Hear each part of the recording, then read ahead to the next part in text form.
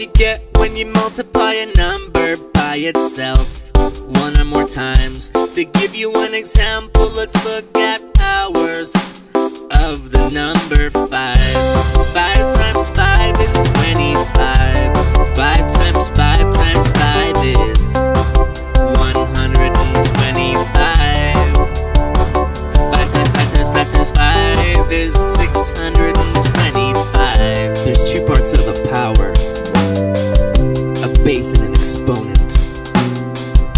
The base is on the bottom, it's the number being multiplied. The exponent's on the top, it tells you how many times the base is multiplied by. Where's the base? The base is on the bottom.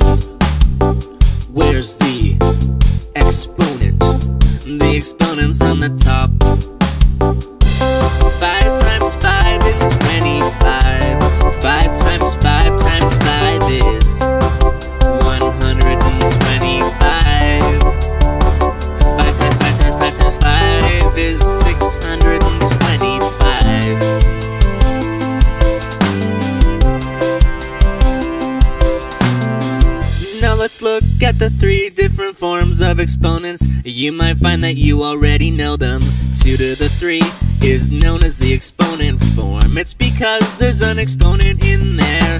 2 times 2 times 2 is the expanded form. It's because you've expanded the exponent form. And the result of 8 is the standard form. A plain number is the standard